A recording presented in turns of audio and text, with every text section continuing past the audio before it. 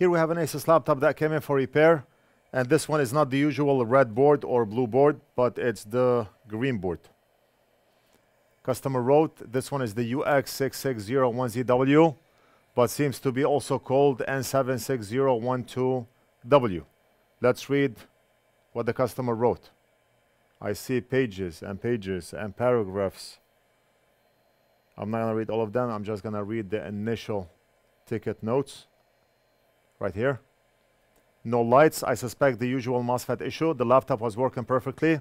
I did a routine update to BIOS 309 for N76010ZW official, and the NVIDIA GPU fan stopped working. I'm not 100% sure if it's related, because a few days later the laptop stopped powering on. I survived with the GPU for a few days. Another case of if it's not broken, let's break it. Why the firmware update if the laptop is working? Unless the firmware is providing something that you really need. A feature that you've been waiting for years, and they released it, and you have to have it, then you update. Do not update your BIOS if it's working. Do not update Windows if it's working. Do not switch thermal paste with liquid metal if your laptop is working. Do not switch a GPU fan housing with a liquid block if it's working. 50% of devices that we get in here were working before, but after an update or after trying to improve that device, in the process, they damage that device. Now the customer mentioned something about updating BIOS. Let me plug the charging cable in. Or before we plug the charging cable, let's start by measuring for a short. You know how ASUS laptops, they never ever short out, right? We're gonna measure for a short right here. And we do not have a short. We have a 0.59 voltage drop reading, which is a bit high. Usually it's around 0.45, but it's not alarming to me. Let me plug the charging cable so we do not waste too much time. And I'm going to monitor the board under a thermal camera and see if there's anything obvious, even though we do not have a short, but still. Let's plug the charging cable, and we're going to monitor the board under a thermal camera just to see if oh, look at this. We have something going on here. This looks like the Super I/O chip. Super I/O chip is hot. It's actually burning hot. What's the temperature on that chip?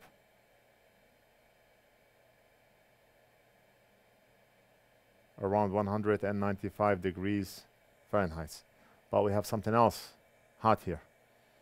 And there's a piece of tape right on the side of the board. Let me flip the board.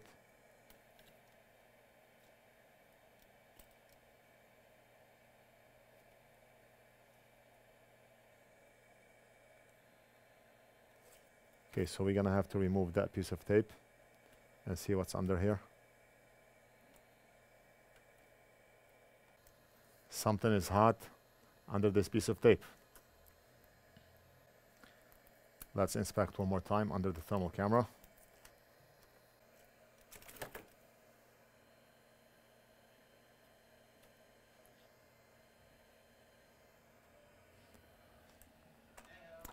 Hey, what's up, man?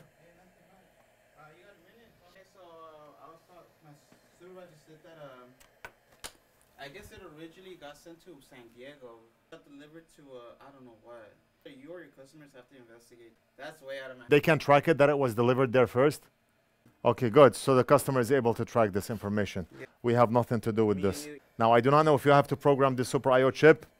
I've done it a couple of times on this channel with MSI laptops where I bought the chip, empty chip, installed it, and the computer programmed it by itself. So I do not know if that's the case here, and I do not know if replacing this chip will fix the problem, the no power issue. Let's start by desoldering the chip.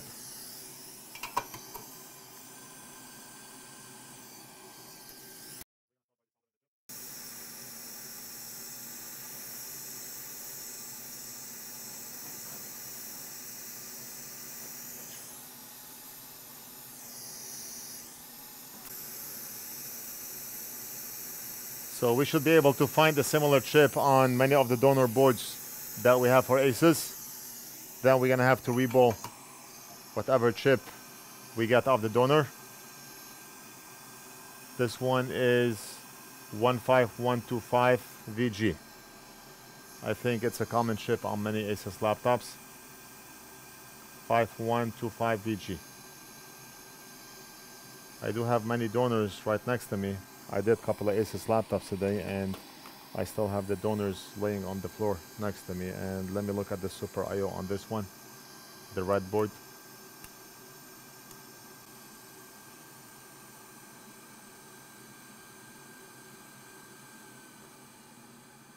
(5125 VG), exactly the same chip. All right.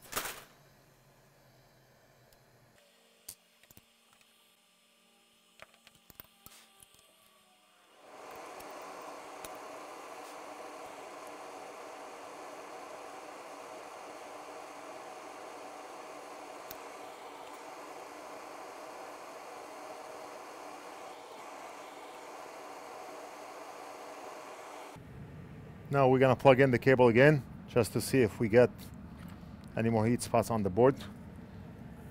Maybe the other heat spot will disappear now that we took this chip out.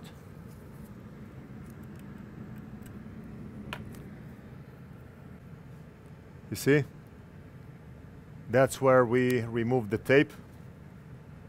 The heat spot is gone. We removed the tape from here. We do not have a heat spot anymore. Super IO looks like the culprit. We're not getting a heat spot at the Super IO area right here because the chip is removed and cleaned. And we do not have a heat spot where we removed the tape. Awesome. So we are on our way to hopefully fixing that board. You may see me wearing the same shirt. I did like 4 videos today.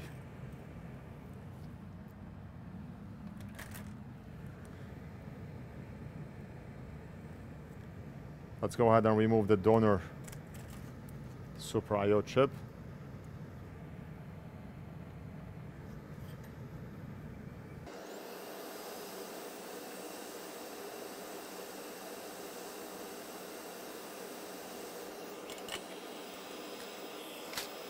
So that's the good chip right here. I do not know where I put my silver pen, but let me mark it with the black one.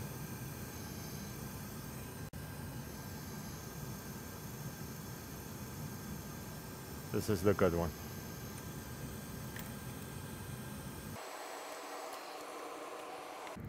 We're gonna use a chip holder so we can clean that chip. If we do not have a chip holder, then cleaning that chip will be a nightmare because that chip is gonna wobble left and right all over the place.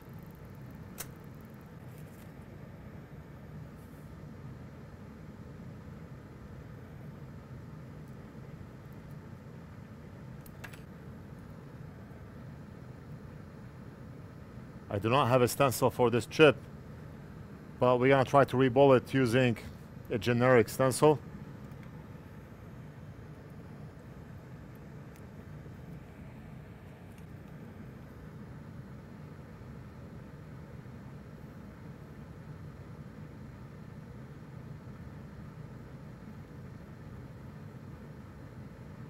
Nice and gentle.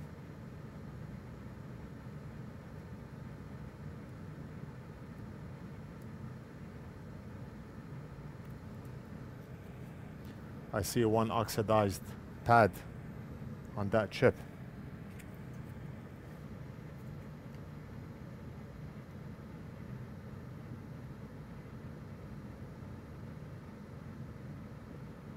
Right over here.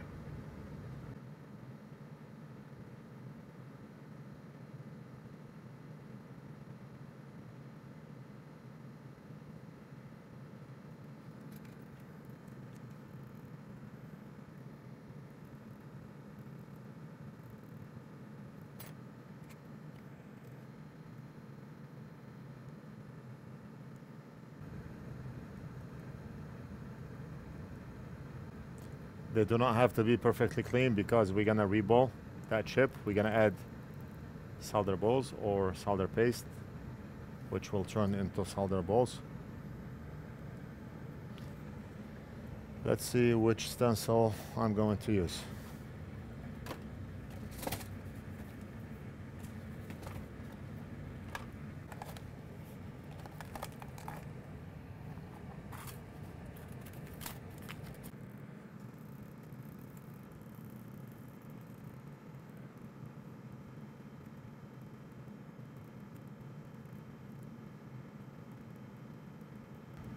Okay, so that's not the right stencil. What about this one?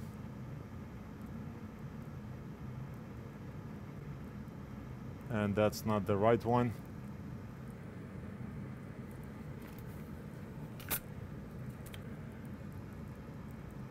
Let's see if that one will work.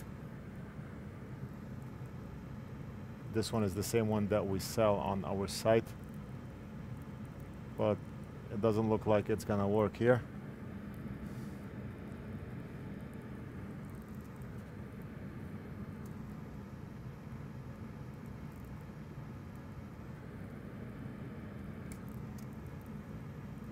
Okay, so this one matches.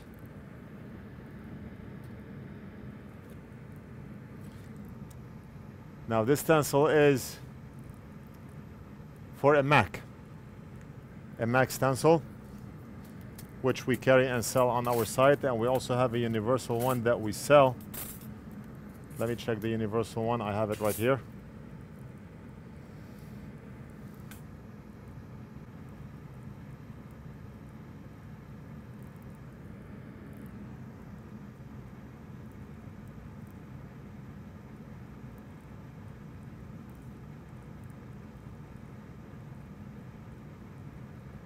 And right there.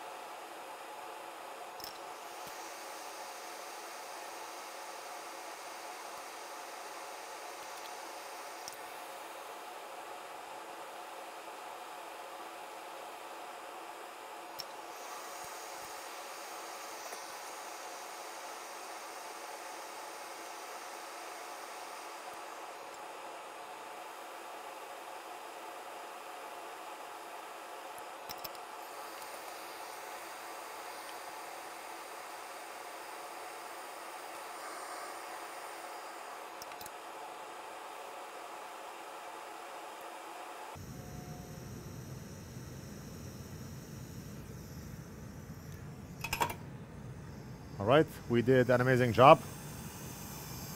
We're gonna clean up the chip and solder it back on the customer's board, and hopefully that chip will work.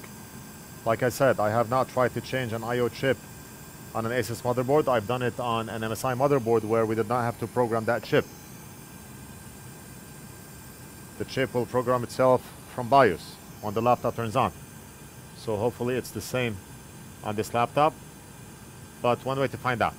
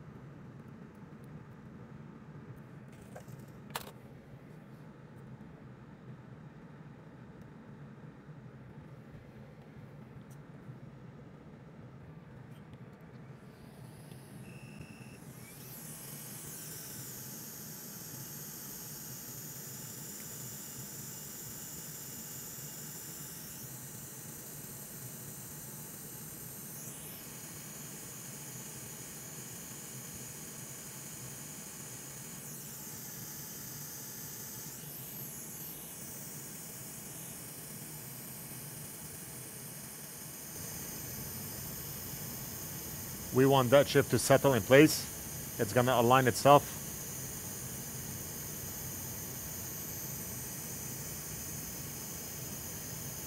Right there. Tap, it pulls back. And the chip is soldered on perfectly.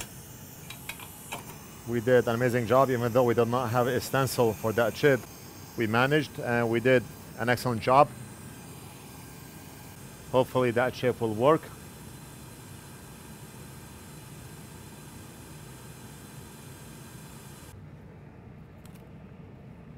Charging cable is plugged in. And thermal camera is turning on. Now, do we still have a heat spot at the Super I/O chip? And the answer is we do not have a heat spot at the Super I/O chip anymore. The chip is right here. And the cable is plugged in, the charging cable. Okay, awesome. We also do not have a heat spot in the center here. Before we had a heat spot at the Super I/O chip, which is right there. And we had a heat spot right here. I removed the tape to inspect and see what's getting hot. But now after we replaced the Super I/O chip, we no longer have a heat spot here, nor at the Super I/O chip. Amazing. So assuming the chip does not need reprogramming, the laptop should work. I'm gonna hand the board over to Big Boss to reassemble and test, and hopefully I have good news. I'll be back. Let's check on Big Boss. He's done with the reassembly and charging cable is plugged in. Are we gonna get a light? Yes, yes, yes. Amazing. Amazing. We did not have to reprogram that chip. We removed the chip, rebolted it, soldered it on the board, and look at this. Wow. Wow. Amazing. That was an awesome repair. Thank you, Big Boss, the boss of all bosses. I hope you enjoyed the video. Let me know what you think. Leave it down in the comments. Don't forget to like and subscribe. And we'll do something else in the next video. In the meantime, let me check on my dad. He should be done with all orders. I know post office picked up. I know UPS picked up. We have new packages for UPS for tomorrow. And I do not know what's going on here. What's going on here? Back end pillows. We have all kinds. We have this very thick bubble wrap that we make using this machine. Pillows using this machine. And everything under control. What are you packaging? Can I see? And, oh, it's a video card. It's a 3090. All right.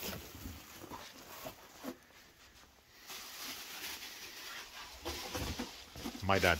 A lot of people confuse my dad with Big Boss. Big Boss is my uncle, is my maternal uncle from mom's side. And we have the lights off because it's almost time to go home. And we are done.